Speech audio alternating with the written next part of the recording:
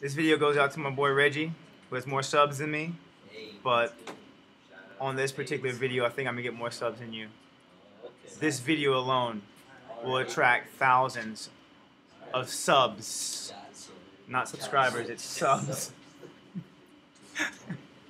Okay, so the influence for this particular house that we're going to create has to do with this Victorian home, and I had another image that I found online. So these two images I downloaded, and we're going to use these as our main source of reference.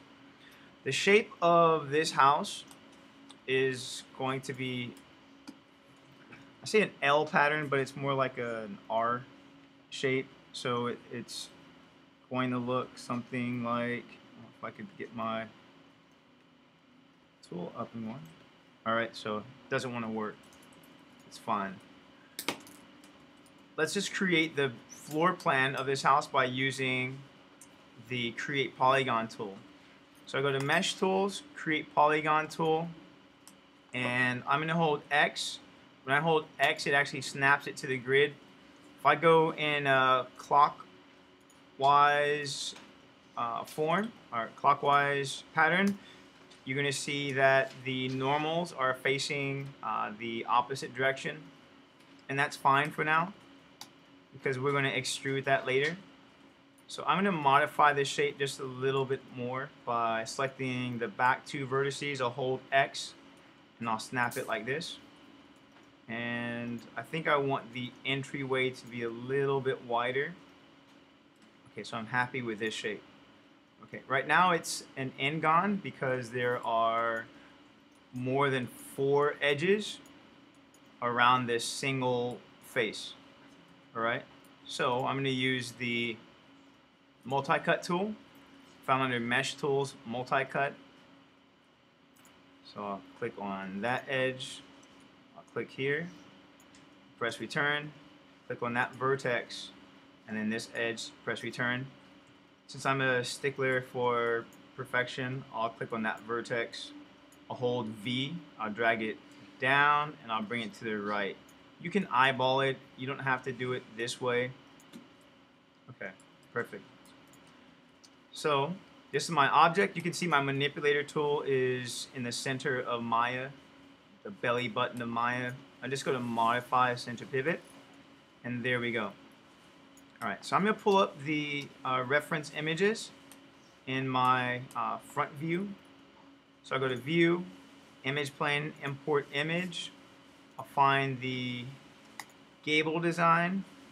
And when you create an image plane, it's going to go right to the center of Maya. It does it every single time. There isn't like a way, it's kind of like default. So I'll move this over here. I'll press R to scale it up. And I'll turn the grid off for now. Okay, so that's one reference image. And then the other reference image, I'll import it on an image plane. And I like the post of that particular object, our house. And another thing that we can take into consideration is that since we have this pattern, we could actually draw on it, like use an EP curve and revolve it to create that shape. So a lot of objects that I find really interesting, I'll just copy them. I'll create that shape as an EP curve and I'll revolve it right down the center, and it will give me the opposite side. So we'll worry about that later, but just something I wanted to bring to your attention. Okay, so those are my images, and Maya's going to crash on me. So we'll open it back up. Those are my lesson plans.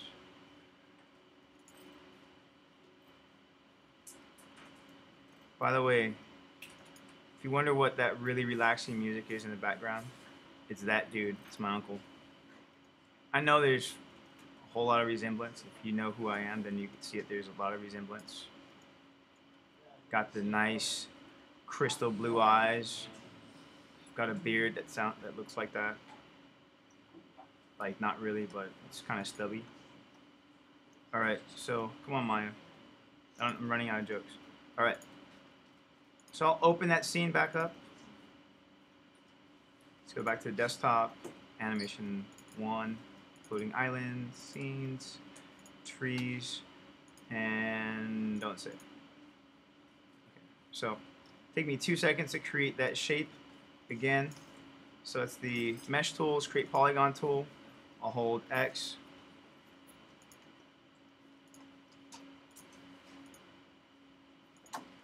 Oh yeah.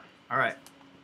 Happy with that. Again, I'll go back to the multi-cut tool, and I won't worry about perfection this time when it comes to getting those edges to be perfect. No, I lied. I'm going to do that. Okay. So I'll press F. Now I'm just going to press Control E to extrude to give it height. But I'll bring it in the opposite direction for now, because what I am going to do with this section is create little windows underneath here as if there was a basement. Okay. I'm going to take these faces here. I'll press Control E to extrude them up. Alright, so that's going to be the height of my house. If I wanted to make it a little bit wider in the back, I can simply select those 4 faces and do something like this. Okay. Alright, perfect. Now, what I'm going to do is extract the walls. Alright. I'm going to extract the walls. The reason why I'm extracting the walls is because I want to use the insert edge loop tools along these faces to create the openings of the doors without having that edge loop go all the way around this bottom object. Okay, so I'll select all of the top faces here. I'll go to Edit Mesh, and I'll click on Extract. Now, as soon as you click Extract, you get your manipulator tool here. If I press W, it disappears. So I'm simply going to go to Object Mode, click on that wall, and again, it is a new piece of geometry that was extracted from an existing piece. So the manipulator tool goes right to the belly button of Maya. Modify, center pivot, and there we go. We have our walls. Okay, so I'm going to extract the ceiling. If I hold spacebar, you see this little button there that says recent commands. I can left mouse click on that, and then there's extract face. Alright, so I don't always have to go to the top of my screen, and then I go back to the center pivot. Okay, so that's the ceiling, that's the entryway, and this is going to be the balcony. Alright, so I'm going to select that face here. I'll Control E or extrude. In Maya 2018, if you hold Shift and you click on the arrow, it actually extrudes. So that's an easy way for you. Alright, now I'm going to create the stairs. Alright, I'm going to create the stairs. So I go to my side view, and if I press 4, I can see that my floating island is in the way of me modeling. So I'll select that entire group. I'll move it directly in front of the island. So this is what I have. I'll press 5. I'll turn the wireframe unshaded on, and I'll turn off my grid. So that's the side view of my house. I'll go to Mesh Tools, Create Polygon Tool. I'll start off by holding V to connect the first point at the edge or the vertex there. I'll hold Shift, Shift, Shift, Shift, and then click away. And then I'll hold V to snap it right there and press return. Alright, so I want to make sure that the bottom part of this object is flat. I'll take that vertex and I'll move it up here. Okay. So there we go. Right? These are my steps. I'm going to use the multi-cut tool. So mesh tools, multi-cut. I want to create quads. Press return. Click on that vertex. Click here. Press return. This one, and then that edge. Press return. This guy, that guy. Press return. And now I'll select this object. So modify center pivot. Control E. And I'll bring them over this way. I want to have it go all the way across. Again, the normals are facing the wrong direction, so we'll go to Mesh Display Reverse. Since Maya crashed on me last time, I'm going to go to File, Save Scene As. House underscore 001, block 6. Now, there are a few ways that we can make these steps very interesting. If we wanted them to have like a very rustic feel, we can add a plank to them. So if you wanted to add a plank, I would simply select these faces. I'm going to move these guys down. Oops. Let me just move this one down a little bit. And I'll select these three faces. I'll extrude them up like so. And then I'll select that tiny little face in the front. Press Control E. Move it forward. And if you want it to have the feel of a plank off to the side as well, we can select those faces here. Control E. And we can move them out like that. Alright? So that's if you want it to feel as though there were, planks on there. Alright? If you didn't care too much about the planks and you want it to look and feel maybe like a smoother step, like a smoother edge, I'm going to simply select these faces, Edit Mesh, Duplicate. I was having a hard time saying that last class. Duplicate. Alright, so Control E. I'll move this over. And I'll select these edges, 1, 2, 3. And I'll go to Edit Mesh, Bevel. Now the bevel, if you look at the fraction, I'll click on the word fraction, left mouse click and hold, and change that to a smaller value. And then the segments, I'll increase that value. So now what we get is a step that has smoother edges versus something that looks like there are planks. So you could pick which step you feel is best for you. Okay? Alright, sweet. So I'll click on both of those steps, edit, delete by type history, and that's that. Next thing I'm going to do is add, let's start off down here. I'm going to add that little window I was telling you about earlier. So if I go to Mesh Tools, insert Edge Loop, I'll add an edge loop here, right there, and one right here. I'll select this face, I'll press Control E, I'll move it back. And I'm actually going to delete all the faces underneath because I don't need them. They're going to be flat on a surface, and yeah. And then I'll take this face here. So let's move this back a little further. I'll add an Insert Edge Loop tool right here. I'll select that face, Control E, and move it straight down. Like that. Right. I don't have to move it that far. And then you can add a window right here. So I'll take this face, I'll go to Edit Mesh, Duplicate, and I'll go to Object Mode. I'll highlight that, I'll hold Shift to deselect that, and I have this face selected. Modify Center Pivot.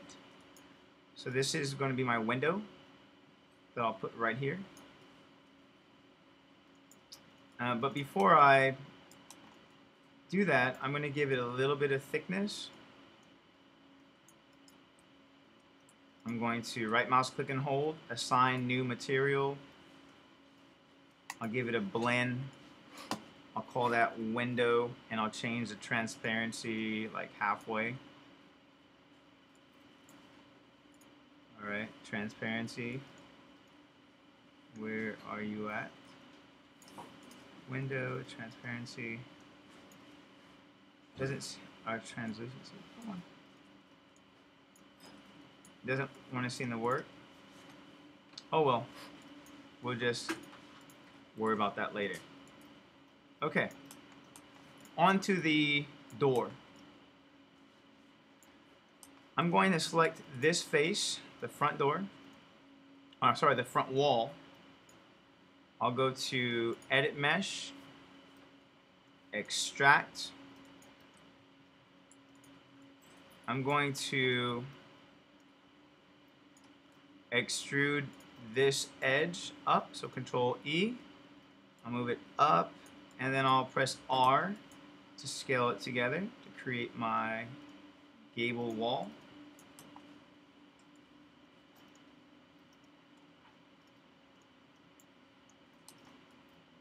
Okay.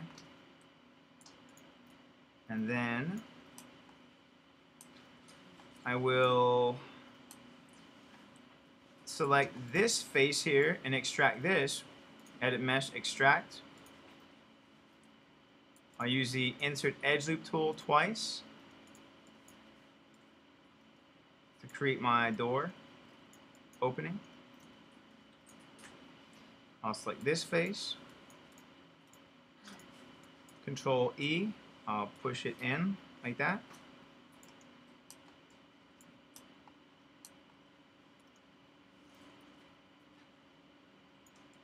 Okay. The object mode. And then we're going to add a door frame around this. Very, very, very generic door frame. Okay. There are lots of ways of creating a door frame. We could use like an EP curve, loft it, and make it look very fancy. I'll teach you a very simple way of doing it, and then you can go back and do it another way. Very simple way is simply going to the Create Polygon, Cube. I'll look at the front of my house. I'll put a cube right here, although you can't see it, it's there. See? I'll press 4. I'll move this guy forward. So there's my polygon cube.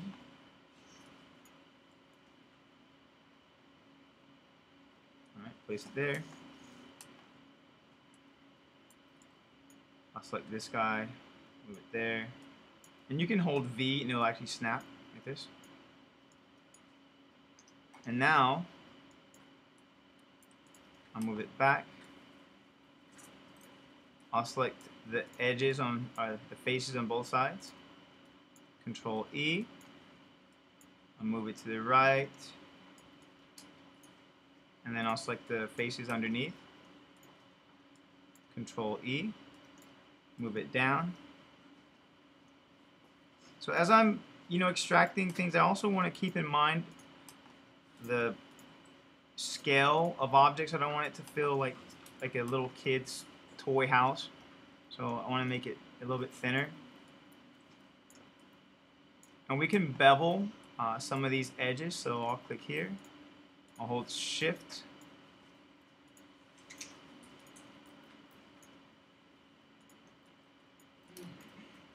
And I'll select all of these edges here, even the ones underneath.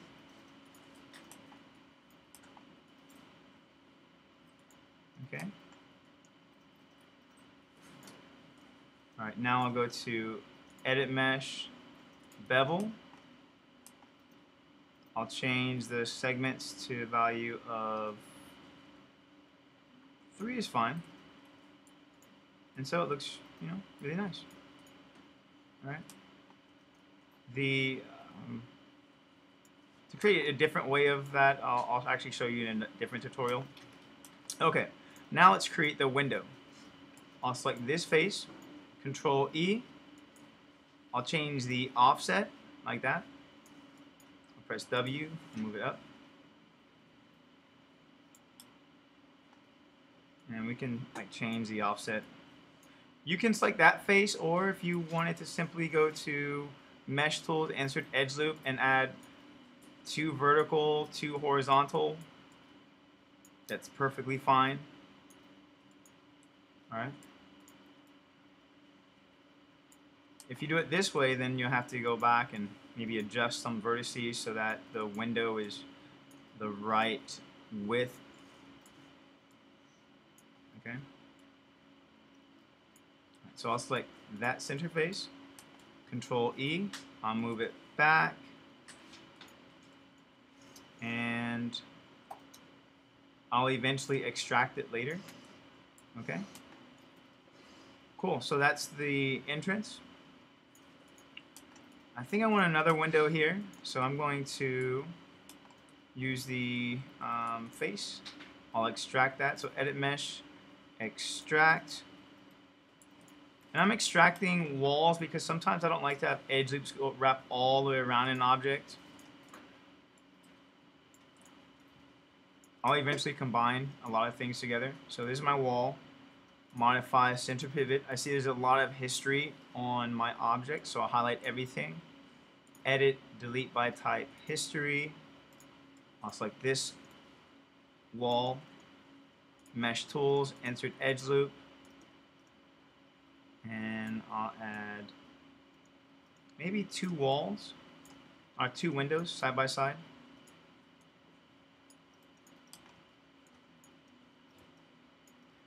So I'll go to my front view, and I'm going to get the bottom of my window to match the bottom of the front window, which is in that section. And I'll double click on this edge so that it selects the entire edge loop and align it like that. If I double click on this edge, it will select that edge loop. And there we go. Maybe a little bit smaller.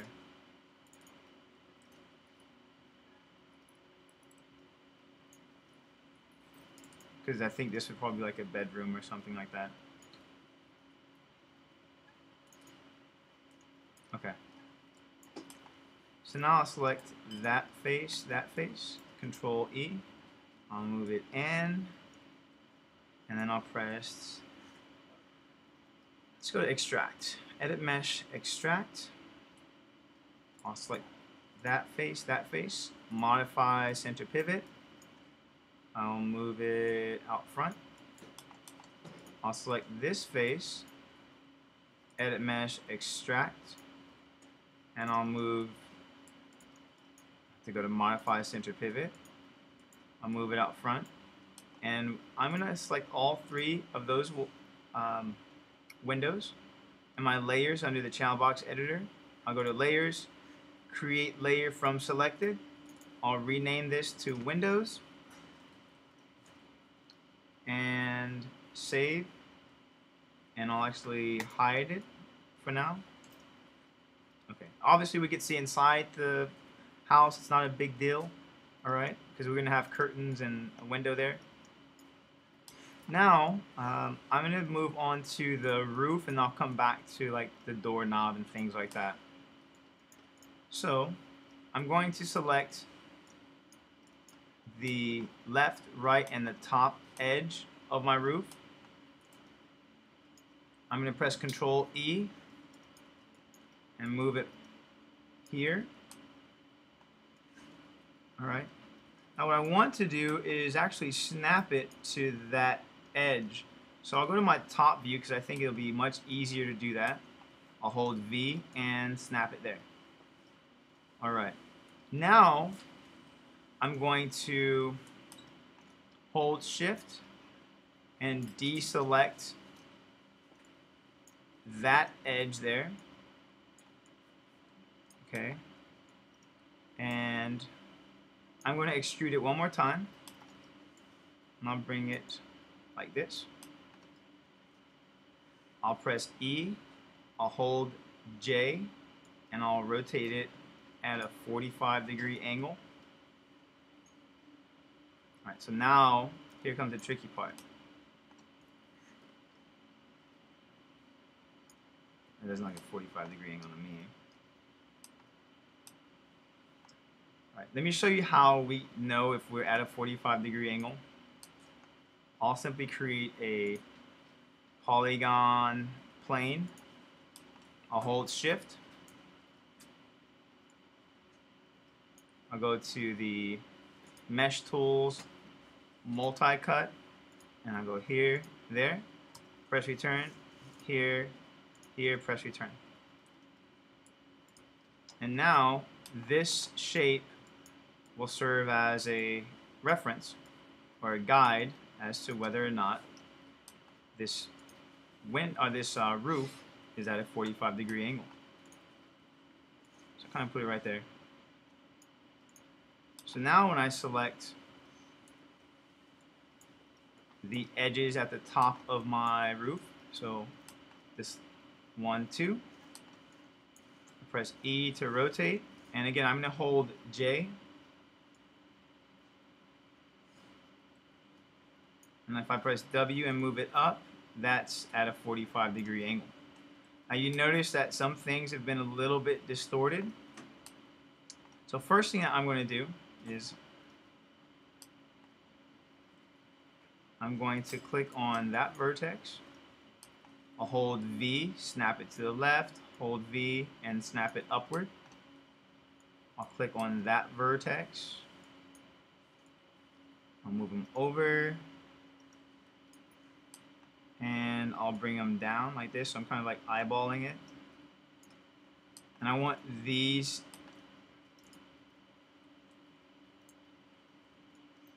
to be aligned with that. So I'll hold V, drag it to the right, and then drag it straight down. I'll click here, I'll hold V, drag it to the right, and drag it straight down. And then I'll move these guys down like that. Okay. So now that we create that, we'll go to the same edges that we had before. So 1, 2. And let's see here. I'll click on that edge and that one. I'll press Control E. I'll move it forward. And you can see that this edge is like really off, like that.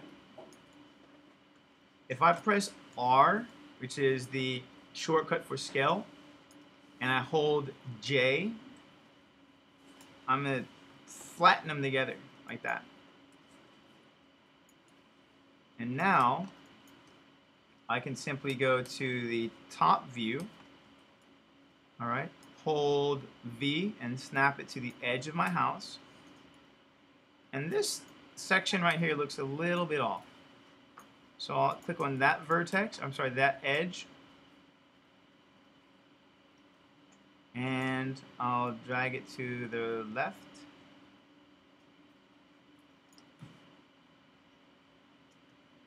Or I can select the entire vertices here and bring it to the right so it's right in the center of the house.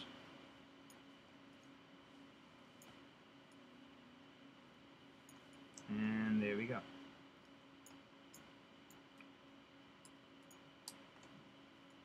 Alright, so last but not least, I'll select 1, 2 edges, Control E, I'll press W to bring them down,